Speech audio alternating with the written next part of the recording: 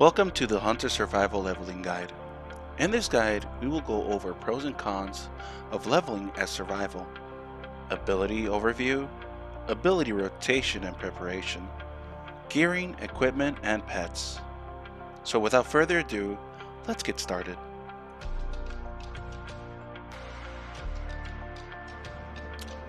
One of the pros of leveling up as survival is that you use little to no ammunition. On top of that, an ammunition bag is not needed and can easily be replaced with a regular bag, allowing for extra storage other than just ammunition. Two additional advantages that the survival hunter has while leveling up is higher than normal melee damage. Versus other hunters that are leveling up, melee damage tends to be their weak zone. On top of that, the dead zone for the hunter as survival is very manageable as opposed to other hunters.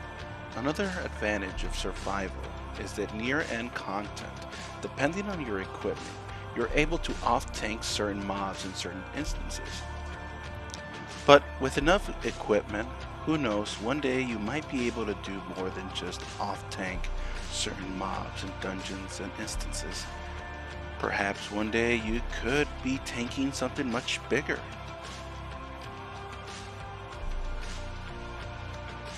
One of the cons for the survival hunter is slower range attack speed, anywhere from 10 to 15% drop depending on what bag you're missing, but can easily be fixed by just equipping it beforehand. There's also a marginally less DPS output from range and no true shot aura.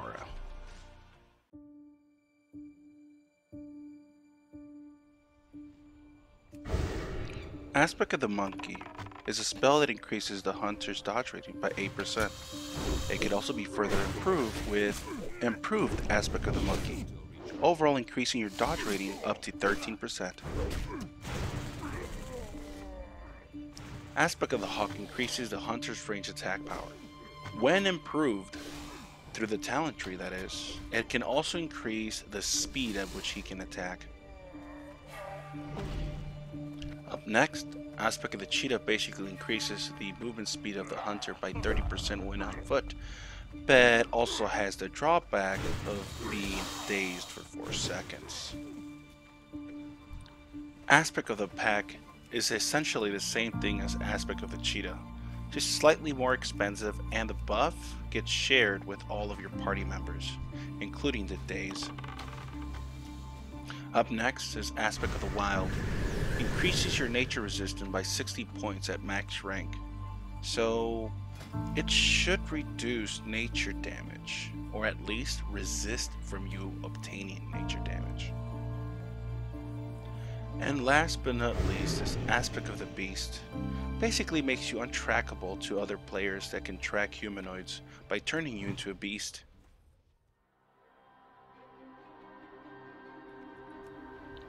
All traps have to be placed while out of combat. In this case, we have a freezing trap. Freezing trap's basic, keeps your opponent frozen in place. Next is the frost trap, great for kiting multiple enemies around or just slowing down a group of enemies. Then we have the emulation trap, great for enemies that are weak to fire damage. And after this is the explosive trap, great for multiple enemies, taking a large amount of damage in the beginning and doing an AoE damage at the end. All these traps can be enhanced in talent trees through survival.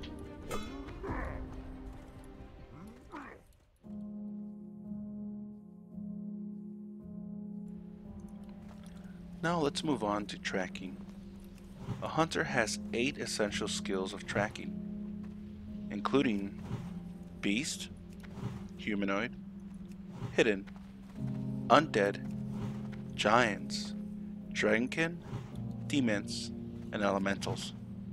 These are very essential skills for hunters in order to track many things out in the wild, or to help identify certain objects in the world, whether they're disguised as humans but are actually demons. Who knows? Maybe this will become useful one day. Let's talk about our defensive spells. First things first, we have turrets. Deterrence is a great spell. It's on a 5-minute cooldown and it increases your dodge and parry dramatically. There are other spells out there through your talents that help aid your survival skills, but overall Deterrence is a pretty good OMG move. And when that fails, there's always Feint Death. Feint Death will always reset the fight, it'll put you out of combat, and it can be improved upon through the talent tree. Now, don't get confused, these aren't the only skills and abilities that can help maintain your defenses up and keep you alive. There's several other combinations of abilities and spells that will keep you up and going, so just keep that in mind. When it comes to the Hunter's offensive abilities, they can deal damage at range and melee, both physical and magic. Spell damage in the form of nature, fire, and arcane type. Physical damage like Raptor Strike and Aim Shot. Some of the examples of spells are Serpent Sting, Immolation Trap, Arcane Shot. Damage dealt is dependent on your spec, talent, equipment, and to an extension your state of situation. These are a few examples of the offensive abilities the Hunter carries in his arsenal.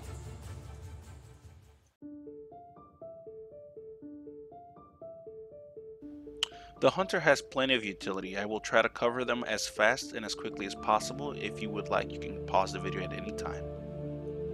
With this, you distract your target. That's it. Removes a frenzy effect, usually from a raid boss. Increases attack power to the party. Disorientates a target for 4 seconds. Reduces strength and agility on a target. Burns the mana of a target. Before combat starts, puts the target to sleep and then hurts him afterwards. Increases range attack power versus that target. Fears a beast. Slows an enemy up close. Slows an enemy from afar. Reveals stealthy characters. Pretend to be dead. Mind control your own pet. Become a zoologist. Unlimited visibility of the entire freaking map. Piss off your pet and make it do more damage. Now you're shooting way faster.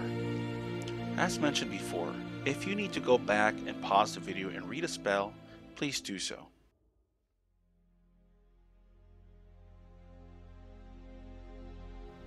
So before we get started with the Hunter's ability, rotation, and preparation, we must first choose what path we will take to level up.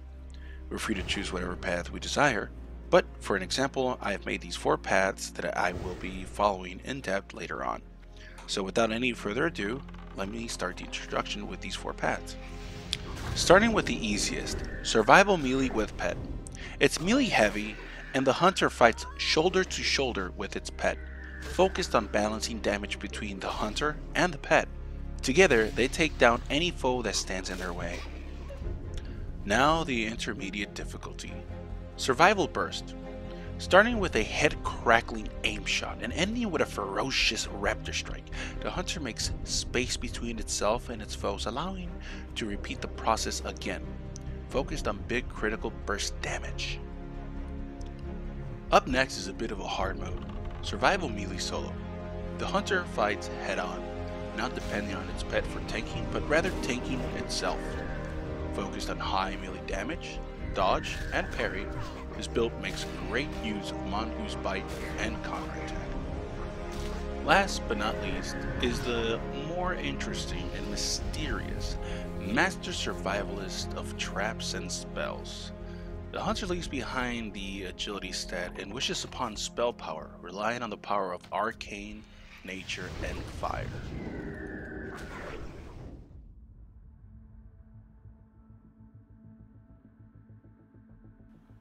At the start of leveling your Hunter, you just want to auto shoot, Serpent Sting, Arcane Shoot, and Raptor Strike your way to level 10, and complete your Hunter questline and obtain your first pet and pet utilities. Then we can start the rotation and preparation. Survival Melee with Pet can start being enjoyed as early as level 16 with rank 2 Savage Strike, but gets much more refined at around level 42 once you had added 5 points in Unleashed Fury, and pretty much completes most of its form at level 50 once you unlock Intimidation. Up next is Survival Burst. Once Aim Shot is unlocked, it starts to be good at level 20. At around level 34, it gets easier with Entrapment rank 5. The burst gets real at around level 50 once you added all 5 points into lightning reflexes. Survival Melee Solo. Difficult start since it takes no real shape until level 26 after you have improved your aspect of the monkey. At around level 38, it becomes better but not as good as once level 40 comes and you learn to use mail. 5 points into lightning reflexes gives you a better shape, but overall the leveling experience is dependent on high dodge and crits. And now we have the Master Survivalist of traps and spells.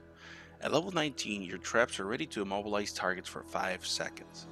At level 28, you unlock Frost Trap, and take notice that it procs frequently on targets, immobilizing them for more often than usual. By level 54, all of your spells have been modified by the talent tree, and you should have a collection of spell power gear from your adventures, as you had to convince every caster that you also use their equipment.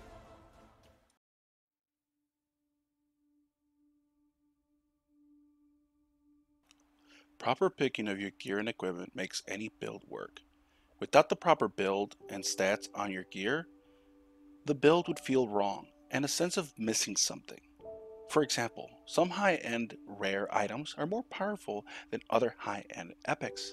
So please, take a moment to pause this video and see the stats preference of your chosen path.